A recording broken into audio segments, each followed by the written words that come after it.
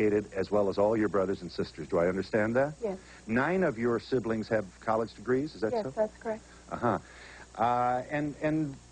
So you were a little girl and you lived in a white neighborhood? Yes, we did. Suburban Denver? Yes. Black people never came to your house? No. We didn't live in Denver. We lived in a suburb called Westminster. East Denver, northeast Denver is where blacks live. We lived in a suburb called Westminster. Uh-huh. And when did you first, tell them about, was it your big brother, huh? Yes. Tell me. One of my brothers came home when I was 9 years old when this happened. One of my brothers came home and he was called a nigger at school. And he came home and my second oldest brother sat the 4 youngest children down and told them that we were black, but we were not going to go as black. And it was our family secret and not to tell anyone else. So we just discussed it within the household, never outside. Huh. And should we call this a closet? Yes. Yes. And when did you come out of the closet? I came out when I was 18, when I started college and wasn't around my family anymore. You felt an obligation to your family to continue the, shall we call it, a lie? Well, I think at first we were taught to pass, and I also did feel an obligation. And also, when it first came out, I know when I was told, I just thought I was adopted. I didn't like it very much. I didn't like being black or being told that I was black. And then when you became 18, you said, why don't I like this? This is what racism is all about. Is that pretty much? Yeah, when I went to college, I decided that that's what I was black, and I was going to see, well, I kind of thought I was black and white, so I was going to see the other side. And did you wear an afro and dashiki, or how did this blackness, this newfound interest in being who you were express itself? Well, first I tried to be political. I tried to join the Black Student Union. I could not. The blacks would not let me join. So the only way I first came out as black is by dating black men. That's where I first started getting the culture and learning about it. Share with me just the pressure here. Being black means a certain signature, a visible persona. And did you think you didn't have it? No, to us it wasn't like that. Passing isn't like that. Passing is when you're taught that if you expose a secret, you could end up dead. My mother told me and other people in the family, she taught us in her own way that if we exposed ourselves, that we could lose our lives behind it. She told a story about one of my sisters is dead, and we would ask, how did Octavia die? And my mother would tell a story about how they lived in a street on South May Street in Chicago. It was block by block integration. And my parents lived in a white block, and at the end of the block there was a black church. Well, they were going as whites, and the way my mother told it is that some people found out that we were black. They broke out the window. My sister, who was premature, died of pneumonia. So when she told that story, it wasn't to say, you know, what it said to me as a child is that if the secret got out, that we could end up dead. That's the way I took it as a child. But my mom, sometimes I think it really bothered her to pass. It bothered her a lot. When I was in the 6th grade, when I was 12 years old, I was in my 6th grade class, and there was a teacher there, and he was very racist. And Sammy Davis Jr. married Mae Britt, and he put up this newspaper article about that on the bulletin board, and he started saying some racist comments. And I said that I stood up and said I was black. So they put me out of school, got my mom in school, and said, you know, your child needs some help. And my mother stood up and said, you know, that we were black, and she got that teacher expelled. So there was a lot of times my mom seemed like when I couldn't keep the secret, she seemed to support me in it. So I think it always really bothered her to pass. And where are you now with this, what shall we call it, dual identity? Tell me your... I don't have a dual identity. I have 2 parents, and both of them are light-skinned blacks. And I know my history well enough. I don't have an identity problem. I am black. My consciousness is black. My concerns are about black issues and about black people. I have no problem with being black. I'm not multiracial. I'm not mixed. I'm black. Black and black makes black. So I don't have a problem with it. All right.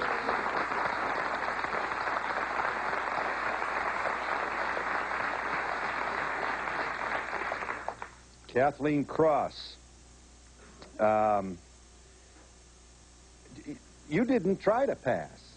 Never My mother, my story is almost the exact opposite of hers because my mother is white and my father is black. But my mother raised me in the black community so that most of my role models, all the people that I loved, everyone was black. And right now are black. It's not a denial of my whiteness, but it's an acceptance of my blackness and who I am and who I've always been.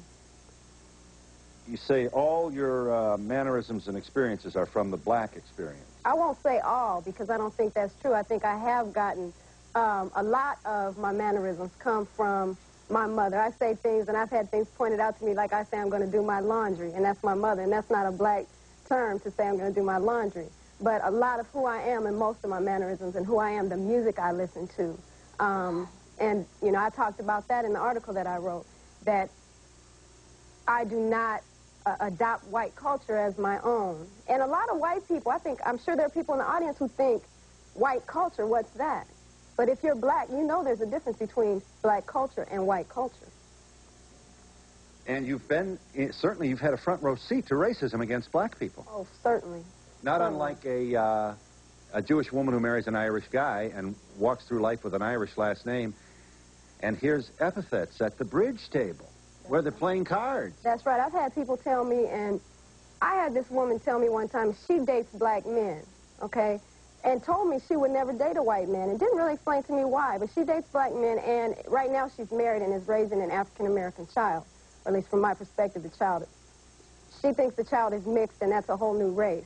But this woman told me she broke up with her last boyfriend because he was too black. And I said, well, what do you mean he's too black? She said, well, he's ignorant and doesn't want to do anything with himself. And I thought to myself, what is she doing here if that was her perspective of black people? She would never have said that to me if she'd remembered that I was black. She said it to me because she thought I was white. Mary, was your mother ever expressing concern about your hair becoming kinky? Yes, my mother was in an orphanage, and her mother got pregnant by a black man in 1915 and gave her up. And so she was adopted by white families. And one family shaved off her hair and glued on a wig, so she never could grow hair up in the front. So she had a real phobia about our hair going back home, and so we straightened our hair, or in some cases kept it very short. Going back home? Yes. Your hair going back home... That's what she said. Is a euphemism for... that's her term. Using, becoming Negro-like. Right. What did she say? Mat it? Straighten it? What'd she say? She'd say, straighten it. Your hair's going back home. So we'd kind of have a straightening party. Everybody straighten their hair. Yeah. You understand your mom, don't you? I understand her very well. I do. Go with it, honey. It's tough enough. Get yourself in the white world. If you don't have to take this card, don't take it. My parents were realistic. There is racism. There was racism in 1990, whether people want to talk about it or not. My parents were realistic. It's easier in employment, in housing, in education to go as white. They wanted their kids to make it. They wanted their kids to survive. They wanted their kids to have an easier life. And I don't down my parents for that. What I down is this society still today is the way that it is, racist, and doesn't want to talk about it, and doesn't want to deal with it, and doesn't want to tell the truth. Has passed? My mother and dad passed, sometimes when it's blacks. In Chicago, 2 times they went as black. Then they went to Harvey, Illinois, and they were white. And then they were black when they went back to Kansas. Then they were white when they went to Denver. Well, that's a very informative answer, which I'm pleased to have on the record. You misunderstood my question, and it's the host's fault. I meant dead as in past. Do your parents survive? She's deceased, yes. She is. And your father lives, does he not? Yes, he does. And is not altogether thrilled with your militant stand-up, I'm a black person. My dad is still white. My dad is white. That's what he says he is. He's white, along with most of my family, is white. I assume you're forgiving of. I don't know if that's the word. Forgiving? I mean, do you understand this? Do you feel obliged to forgive him? I understand him, and I wished I could do my story. I wished I could change my birth certificate without it hitting national. I wished I could live my life without hurting my family, but that is not possible, and I'm not going to pass. I'm an adult. I have a right not to have to pass. I can't tell my story without involving them, and I'm sorry for that. I'm not out to hurt my family, but it's just the way it goes. You did change your birth certificate. Yes, I did. Big court brouhaha, wasn't it? No, it was not. My dad's birth certificate says black. Oh, so there was, but you did have to go to court. Yes. And presumably a lot of gray-haired white guys had to get in the chamber somewhere and decide whether or not you could change your... No, to be honest with you, I don't think they wanted to mess with this story. They passed it right away. My dad's birth certificate is black. There's no question on black. But yours said white, did it not? Yes. And you've changed it to black. Yes. Rock Newman, you grew up being mistaken for white, Rock. It says here you guessed with us again to speak to this very, very complicated issue. And one that you must feel that you get it from both sides here. You have a painful seat in the front row to America's racist drama. How do you feel about that metaphor? Painful seat is a good way to put it. The issue that has always bothered me, there's never been a lack of acceptance of me in my own community. Always been very much accepted from early on, and I think that had something to do with What kind of community was this? This is a black community. I grew up in a black community, had the support and the role models of a black community, and lived from the very beginning as a black man and always have and always will. But the pain that you talk about is the naked, raw racism that I've experienced from white folks who did not know that they was talking to a nigger when they was talking about another nigger. Time and time and time again. In every echelon. You've got to decide who you're going to blow the whistle on here. I don't mean to suggest that I understand this problem, but how do you give lessons to a white person in their 40s at a cocktail party? Do you know what I mean? How did you handle it when people were flat, naked, racist in your company? I have not said a word and let them continue to talk, and I've punched them in the face.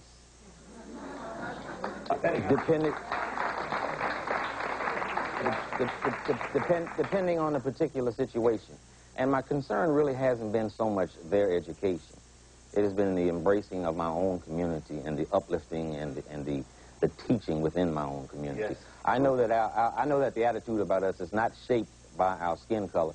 It's by our attitudes. You know, Bill Cosby is a very dark man and he's very acceptable. Louis Farrakhan is a very light man and he's unacceptable, and it's about attitude. I want to make sure I understand this. When someone is baldly racist in your company, I assume you feel twice afflicted here. One, that this guy thinks you're white and can get away with this, and two, in his honesty, which comes from his ignorance about your origin, he insults you again. Absolutely. Absolutely. And it is rather difficult not to walk around with my fist balled up, because I understand probably what some other people don't understand within my community. I can get it firsthand and have been involved with it very much firsthand. I'll guarantee you the person who has always said that to me wouldn't say it to someone in the audience who is darker. So I get the real feeling. I get the real racism that exists. Yes, you do. You do, unrestrained and right. Without... yeah. Are you there, caller? Hi. Hello. Hi, Mr. Donahue. I'm a product of an interracial marriage. My mother is white and my father is black. I am very fair-skinned. I'd like to know, why must I be considered black? Why must I be considered white? Why can't I be who I am? I married a Greek fellow, and all of my friends said, oh, you should have married a black guy. You're black. I don't consider myself black. I don't consider myself white. I am who I am, and I'd like to be accepted for that. May I direct your attention to Benita Porter, who, among other things, many other things, has written a novel titled Color Struck, Your Word. Both your parents were light-skinned blacks, Miss Porter. You recall as a child your mother being ordered by white women to remove you from the colored section of the restaurant. That's exactly what happened, but my grandmother was also with me. What had happened was, it was in the 50s, and Woolworth lunch counter used to be divided. It was a little strip down the middle. Yeah. Black people sat in the back, white people sat in the front. And what happened was, we'd come from a day of shopping, and we had to wait because the black section was filled. So I was tired of waiting. I was 4 years old, and I wanted to eat. So I kept telling my mother, I want to eat. Grandma, I want to eat, I want to eat. And they kept saying, no, you have to wait. Right. So finally, we did get to sit down, and when we sat down, this elderly white woman came up to us, and she began to scream at my mother, "You should let this white child sit where she wants to sit. She has the right, she has the privilege, and she doesn't need to sit with you niggers." And that was more or less where it went. So that was You were how old? I was 4. And you remember that vividly? Oh, very vividly. It was the first time that I ever recall anyone associating me with being white, because like Rock, I grew up in the black community exclusively. And the difference, I don't know how Rock's parents felt, but my father was the first person that I ever heard years before Malcolm X to call white people devils. My father had the most militant stance of anyone I have ever known. Could we call it racist, and would you accept that? I would say that in many ways that he felt, well, his situation was very special because he was born out of a rape. And I think that that had such impact on him that he was never able to trust anyone that was white. And I should mention that both of my parents each had a white parent, and neither of them ever revealed that until we were all grown. They felt that the circumstances were too complicated. Black people can't be racist. Racism is an institution. And we don't control the institutions that allow us to be racist. We may have prejudices, but not racist. We are not racist. We cannot be racist. We don't control the institutions that allow us to be racist. Let us understand. Don't know. Leave us, caller. Let us try and understand here, limited time that we have, the response of this audience to your observation, this predominantly, but not exclusively, white audience. When you say that, what bothered them? As you know, I'm a brilliant man, and I'm supposed to understand this, but maybe I should give someone here an opportunity to say that. What bothered them? As you know, I'm a brilliant man, and I'm supposed to understand this, but maybe I should give someone here an opportunity to say what bothers them about that. This last comment that the gentleman made, I have a stand-up or say. I believe your name is Mary, the first lady on the left. Well, wait a minute. Did you go ooh and ah when Rock said... Yeah. Tell me how you feel. Well, Mary had made a statement that when she tried to go back into college and tried to get accepted into the black activist groups or whatever, they pushed her out. You don't call that racism? Maybe because she passed, or because she looked white, or because there is a light-skin, dark-skin racism. Mary? I'm not positive. I know what he's saying, but I'm not positive. I think racism is when you have a prejudice against someone based on a stereotype or something. And I think it happens in the black community as well as the white community. I think light-skinned blacks get treated badly in the black community sometimes with the sisters and so on. So I think that you do get treated differently because of the color of your skin, and that's unfortunate. I think black people need to address that in our own community. I think it's a problem. I think it's important, Mr. Newman, to differentiate between racism and prejudice. He does not deny that black people could be just as prejudiced as any other human person walking around. But I think, if I'm understanding you, you're not going to sit there quietly while the white people suggest that blacks are racist because of the extraordinary difference between, in terms of the negative influence of white racism. Control of the institutions that manifest race, in which racism manifests itself. I think I understand that. Would you kindly speak to this woman on the phone who says, "What is this about here? Why do I have to..." I think that she can make her own choice. It might be more difficult when you have a white or a black parent. I interviewed 2,000 people for my book because I was very interested in understanding how everyone felt. I also interviewed white people. I asked them, "How do you feel about me?" I think a lot of the times many people feel a need to identify. We live in a racist society. If it were an ideal world where nobody ever felt any kind of racial prejudice, then she'd be perfectly free to do or say whatever she felt like. But do I sense a sort of, there's a hostility, I think, in this caller's voice. Phil, Tell me. Yes, by all means. Okay, that is my experience. If anything, a lot of white people think, you look white. For all intents and purposes, you are white. Why not just be white? Why call yourself black? Why would you want to be? Right, Yes, exactly. Given all the privileges that exist in this country in being white. And when this woman says, "Why do I have to call myself black?" she doesn't have to call herself black. That's not what this is about.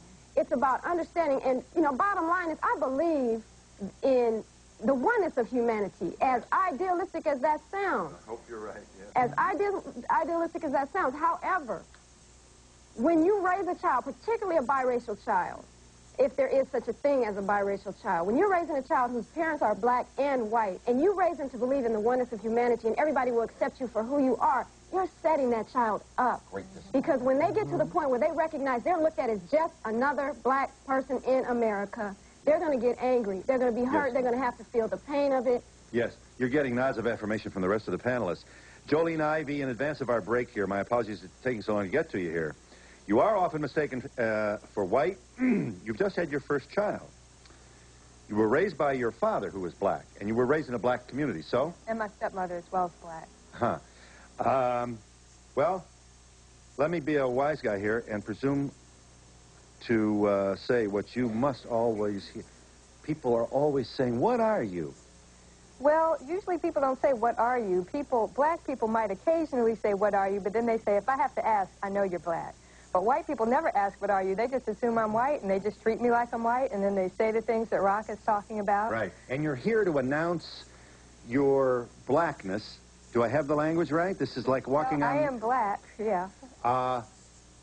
As what? Why? Tell me what motivates your personal commitment to this in a public way. Well, I guess it just bothers me that white people feel that they can just come up to anyone, you know, who they think is sympathetic, and they seem to think that other white people are sympathetic, and I'm not talking about every white person in this room, although I'm probably talking about a good number of white people in this room, who will say bad things about black people to me, and think that I'm just going to say, oh, yeah, that's cool, you know, and I don't. I don't let it go past. You call them. I call them every time. I feel like if they have to make me mad, I'm going to make them very uncomfortable. And it might not change what they say, but it's going to change how they behave. Also, she makes a good point about uncomfortable, because I sometimes think that that's exactly what a person like me represents. It makes you uncomfortable, because 99% of black people who look like me don't look this way because of a loving relationship between a black and a white person. Most of this sort of thing comes from slavery and down. My father was born 35 years after slavery, but he lived on a tenant farm where part of his mother's payment was sex on demand. From the owner of the farm, yes. Exactly. Yeah. And she birthed 3 of his children, and my father took the beatings for that white man from his stepfather, who could not protect his wife from this man. So your own research and your own heritage made you even more militant than quite obviously. Absolutely. Militant in the sense that I'm very proud of what I am. I mean, I have no real objection if a person wants to categorize themselves as mixed race, except that I don't see a need for it. I don't understand it. It seems to me that black people are tremendously divided as it is. And to make more categories, and to distinguish, and then also many people who have a white parent don't look white, not at all. You know, genetics are completely unpredictable. No one knows what will happen. And we'll be back in just a moment.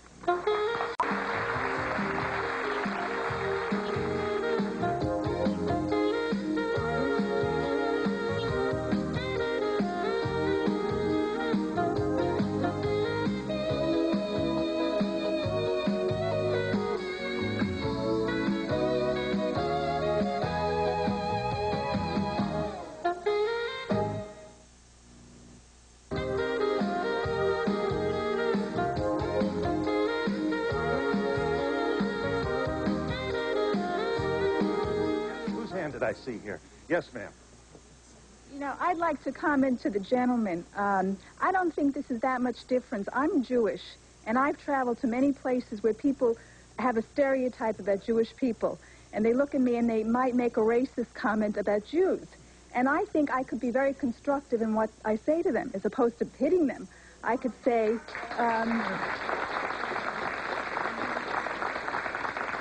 know, I tell people I don't have horns and a tail, and I think you're wrong on your perception. So I think you have an opportunity to be very constructive. Why does everybody think that we have to go around instructing people about how to act? They ought to know how to act. Why not? Don't put that on me, okay? That's right. Don't put that on me. Don't make me the animal when the animal is the one that's calling my brother a nigger. But it makes you a better person. Don't make me the animal. It makes you a better person. I'm the victim. I become the victim. Then you turn me around and make me the killer. I think so. But this woman will agree, I think, that Jews would respond in as many different ways to these insults as would so-called... You a mile away usually. People are always trying to... Let me finish. People are always trying to, whenever you're on a show show or anything and you represent yourself as black, or when blacks are talking about racism or talking about an issue, people from different nationalities or foreigners, hey, I come to this country and I make it, why can't blacks do it and everything? They try to take away from the issue. Just like right now, we are here to instruct. We are here to do a constructive thing, just as human beings. But it is not all on us.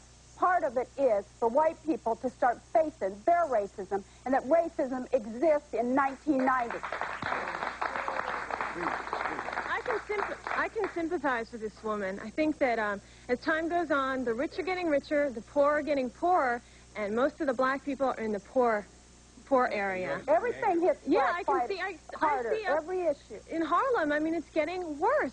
And the problem is that these people have to rely on public education, and education budgets are being cut here in New York City. How are we going to educate these people? What's being worse is oftentimes shaped by a racist media institution that I'm talking about, that we have no control over, that portrays blacks in 5 deadly ways that aren't necessarily true: more violent, less educated, less hardworking, less patriotic. All of those things are wrong. It's how we look at ourselves and how we are appraised. If we appraise ourselves through that magnifying glass, that media magnifying glass, we will continue to be in the underbelly. That's just not true. What you're talking about, how it's always getting worse everywhere, that's what's being presented to you, but not necessarily true. And unfortunately, most perceptions of black people in white America is what comes on the tube. It's what you see in the film. And in the past, there was once a time when the only 2 projections for black female were the tragic mulatto and the mammy, the sort of gone with the wind type person. And if my book does nothing else, I hope it dispels the whole myth of tragic mulatto, because I'm anything, but I'm not tragic. And I'm not walking around. I don't need a psychiatrist. I'm completely understanding of exactly what I am. I've never needed. All right? And a lot of people say that to me all the time. You must feel like you're going crazy. A lady interviewed me one time, and she said, you must want to kill yourself every day. I said, I've never wanted to kill myself. I love myself. I'm completely clear on what I am. Are you there, caller? Hi. Yes, hi. I'm a dark-skinned black woman, and I was just wondering, what's all the brouhaha about light skin, dark skin? I think as black people, we all need to get together and try to solve our own problems and stop worrying about who's light, who's dark, who's better, who's worse.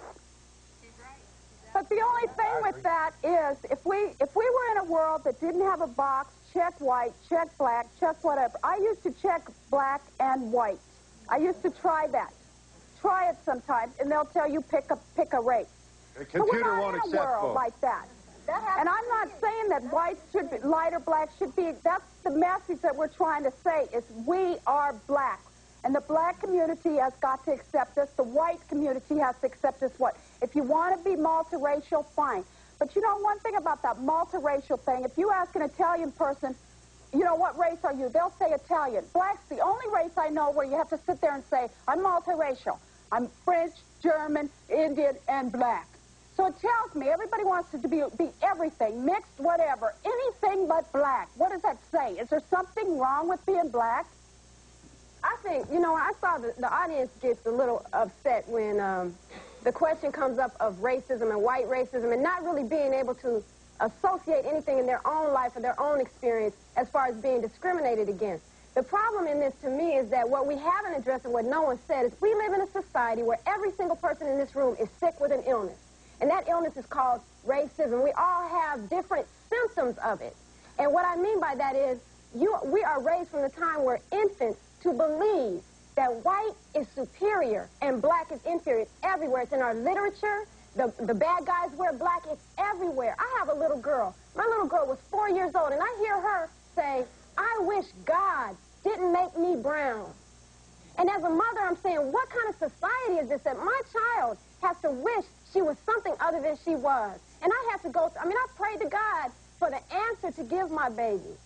You know, that she's a beautiful brown child. Not, and here's the answer a lot of people give, yes, honey, you're brown, but you're beautiful, and but you're smart, or no, you are brown. And you know what? I told her, I said, you know what? Some of God's most important things, some of the most important things he created are brown. And we talked about the color brown and how important it was. That's what I had to do for my child. It makes me angry that I live in a society where I have to do that. And the white people in the audience who cannot relate to that, I feel sorry for. because you have an inherent feeling of superiority which no one ever calls you on.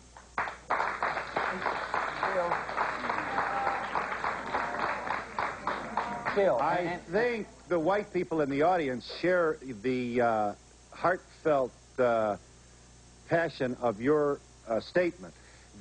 Whatever appeared to be a negative response from the audience had to do with Rock's observation about seeming to absolve blacks of racism. That made them upset, and I think that's different. I'm not citing in that one, but that's different than what you say. And I think most white people in the audience agree to the truth of what you said. If I might advance one more thing that'll probably upset you also, is that I see such blatant ignorance involved in the racism that I am speaking of. Because there's a body of evidence that is before us, historically speaking, mathematically speaking, anthropologically speaking, that the original man and woman were Africans. Yes. And they were not Africans that looked like de Klerk or Botha. They were Africans that looked like Mandela. So if the original man and woman were Africans and were black, Then audience, We're all African. audience, yeah, and we'll be back in just a minute. Audience, please send a postcard to Donahue Tickets, care of NBC, 30 Rockefeller Plaza, New York, New York, 10112. Remember, postcards only, please. Peggy McIntosh, a PhD from Wellesley College, Center for Research on Women, makes the following points. Here are a list of white privileges that all of us, regardless of our ethnicity, origin, skin tone, anything else, should be reminded of. If you're white, if I should need to move, can be pretty sure of renting or purchasing housing in areas which I can afford and in which I would want to live. Show them another one. When told about the national heritage or about civilization, if I'm white, I'm shown that people of my color made it what it is. Next. Whether I use checks, credit cards, or cash, I can count on my skin color not to work against the appearance of financial reliability, if I'm white. I do not have to educate my children to be aware of systemic racism for their own daily physical protection. Next. If I'm white, I can do well in challenging situations without being called a credit to my race. Imagine how patronizing. If I'm white, I am never asked to speak for all the people of my racial group. If I'm white, I can arrange to protect my children most of the time from people who might not like them. And if I'm white, the culture gives me little fear about ignoring the perspectives and power of people of other races. Want to do that? And I don't have to worry about racism without being seen as self-interested or self-seeking. How revealing that is. Yes? Hi, I'm a student that's going to be applying to colleges very soon, and I was just wondering, it seems that a lot of black students a lot of schools have quotas for the schools, and it seems that if you're black, a lot of times you have a better chance of getting in, and that's what a lot of people are told. Please. Let me talk about that. Please do. Now, if 99.9% of the people in that school are white, that's a whole big quota for white people. So if you all are just going to have one little small amount that you just have to give to black people, God, don't hurt them too much now. Why do you all get insulted by that? The black people get this much while you all get this much all the time. Why does that bother you? Over here, please. I know you're all proud of your black heritage, and that's wonderful. But how do you feel about your white backgrounds? Are you proud of them? Do you wish they weren't a part of your life at all? Well, go ahead. Oh, I'm sorry. Go ahead. I'd like to say that, first of all, it's not, everybody wants to say that it's a denial. You know, if you accept one, you're denying the other. Humanity is one. Mankind is one. As a matter of fact, God created all of us from the same dust. So it's not a denial. It's an understanding of how you arrive at feeling good about who you are. And I think, and what I like to reiterate is that what most white people don't understand is living in a society that says white is better. That why on earth, especially for me, why on earth would you choose to be black when white is so obviously better? If you have long blonde hair and blue eyes, you're the most beautiful. If you have straight long hair as opposed to kinky hair, you're the most beautiful. Everything in our society sets us up to believe that. So yeah, if you think black people are angry about living in a society like that, yeah, black people are angry that society is that way. It's not about hating white people. But you don't have to talk about your whiteness. It shows. Obviously, I have some white in me. I don't have to talk about that. That's like saying we have to have white history in the school. Of course we have white history. We don't have to talk about that. We have to talk about having black history. You don't have to talk about your whiteness. It shows. Yes, ma'am. There's a lot of, talk here about the black community, and with Hispanics, to my knowledge, have been, very much living in the black community, and I want to know why they're not here on the panel today. Well, we don't have any Japanese either. You group minorities together. Minorities is supposed to include everyone, blacks and Hispanics. But the old saying about white is right, brown stick around, black get back is true. At the school that I worked at, they were on the black children. The Hispanics they could accept. White people can accept Hispanics. Not that there's not a problem with Hispanics, but they still are more accepted than black people. Yes. So this is a black issue. We are blacks. Yes. I have a comment for Rock. Rock, I agree with you. I lived and worked for almost all of my life in Portland, Oregon, and Portland being predominantly white, a lot of times if you are the only black person in a white situation, they will say things to you because they think you're safe. You're obviously in with them, so they can project their racism onto you, and you're supposed to laugh. I never hit anybody, but believe me, I wanted to. And to Kathleen, I want to say to you, I want to know how it was for you with black women in your community. Did they accept you or see you as a threat in a community that was predominantly dated white women? May I ask you to save your answer? Very thoughtful question. We'll get your answer in just a moment.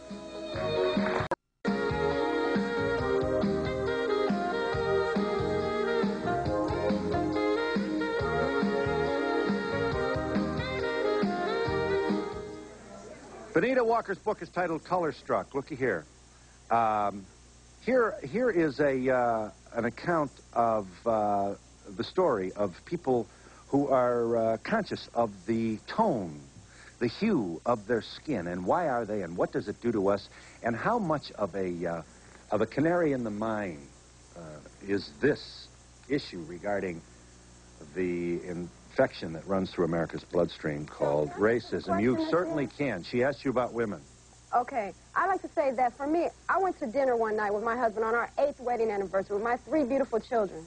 And I sat in a restaurant while 2 sisters dogged me out. They dogged me out. What's he doing with her? But you know what? It hurt me. It hurt me. The sisters thought you were white? Yes. And they said, well, what is he doing with her? And I hate that every time a brother, every time I see a brother, he's with a white girl. Wait a minute, though. But for me, it's even more painful because I understand their anger. I understand why they're angry. And so it hurts me because they don't recognize my sisterhood with them. I recognize it, and so I understand where they're coming from. And I sat through the meal not only feeling their pain, but feeling mine, too. And the reason why I understand is because, once again, they live in a society, we all live in a society that says, I must have an advantage by looking white. Certainly, I must want to use it to my advantage. And I do have an advantage. And you hate it that you do, for that reason. I hate it that I live in a society where there is such a thing as having an advantage because of the color of your skin. Yeah. I hate that those sisters, excuse me, I hate that those sisters had to sit there at that table and feel pain because of the color of my skin. I hate that the brother that I talked about in the article that was angry at me simply because my skin was white, because my skin caused him pain. The difference, when he talks about racism, the difference is black people are operating out of anger, out of hurt. White people are reacting out of a superiority. There's nothing for you to be angry at. Why are you angry at black people? Black people are angry because of the oppression. Yes, ma'am. Yes. Please, may I please? We'll get you in, I promise. Here we come. You'll be brief, I know you will. Yes, Phil, I'm an entertainer, and I'm very glad to be here today. And I'd just like to say to the panel and all through the audience, we must stop this hate. We got to stop this hate. I do thank you. Yes, ma'am. I feel very sorry that you're all so angry at white people, because we all do get mistaken for different races. And I wish that you had met other people in your life and besides the people that you've obviously met. Yes, ma'am. I think there's racism everywhere, and you cannot pinpoint it on a particular race, but it depends on the individual. And I think that as long as we keep calling people black and white, that's when racism is going to continue. I know you want to comment. If that happens, you let me know. Okay? We're not making this racism. This panel's not making this racism. This was presented to us. We're the victims. Racism also takes And many you're talking about the light-skinned blacks have the choice really to pass or whatever that they may have it made. You can't really choose when here you know what you are. You really don't have that choice anymore. If you please. I just want to say that I feel very sensitive to what you're talking about today. As a white person, I hear, of course, all the prejudices and the bigotry, and it frustrates me, and I very little time let it pass when I sense it's going on. Yes, ma'am. Our just want to say that I think that it's very ignorant for you to say that white people get their impression of black people from television. How do black people get their impression of white people? Is it from TV? Same way. Well, that's wrong. Black people have been working for white people for many, many years, and you do learn your employer. It's a very different situation. I'll tell you what's. You don't have to have contact with us. How about the evening news? You know, all those people going to jail with the coat over their head? What color I've am seen I? a lot of white people there, too. I live in a white and a black community, and I think I'm not racist. And I think a lot of people here are not racist. Most white people don't think they're racist. Most white people do not think they're racist. I think the end of this hatred starts with education in the home, and just to teach your children not to be racist in school. I agree. I almost out of time. Yes, ma'am. Hi. I know you said that you have children. Do any of the rest of you on the panel have children, and how have you handled their... My husband is very dark-skinned, and both of my children reflect more my skin color than his. And when we go out together as a family, the entire world stops and looks at us. Over here. Right? My husband is here. And Mine is here, too. Yeah, we have a son who's 10 months old, and he looks a whole lot more like me than like Glenn. And I think that's something we're both concerned about as he grows up. What is he going to have to deal with? Jolene's husband, would you kindly stand? Where are you? There you are. Thank you so much. And Benita's husband. Yeah. Better get up here. All right. I don't want the kids mad at me. Yes, with so little time. Hello. Okay, I was just going to say that I don't think black or white, that you can stereotype or generalize that all black women treat you this way or all white women are this way. I think it's... Jimbo Kohler.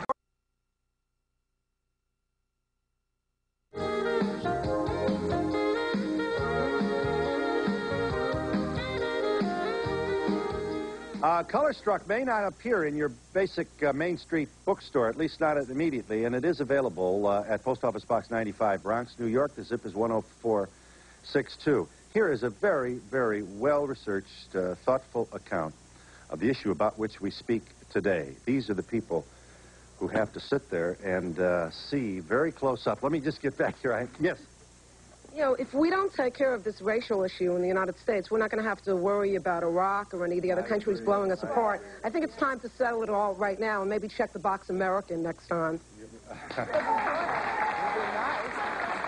Let me just... May I share with this audience? This is important. Please at least let's give some thought to this. 4 million black people have simply disappeared from their records and there is no evidence to conclude that they've died, nor that they have emigrated to other countries. They have merely assumed new identities and disappeared into the white world.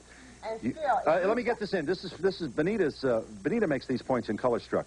The 1980 survey conducted suggested that an average of 10,000 white/black people per year take on a white racial identity. Who wishes to speak? I do. If you doubt it, if you have any doubts about it, one of my interviewees, I interviewed her 3 years ago. She's an actress. She told me she wasn't about to let her blackness interfere with things. I saw her 3 weeks ago on a national soap.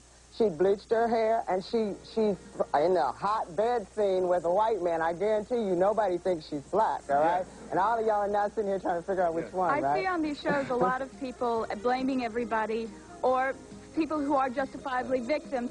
But I'd like to say instead of problems, I think we should start talking about what the solutions are. When you come up with something, you let us know, okay? We want to hear them. Maybe the answer is with our children. Maybe we need to teach our children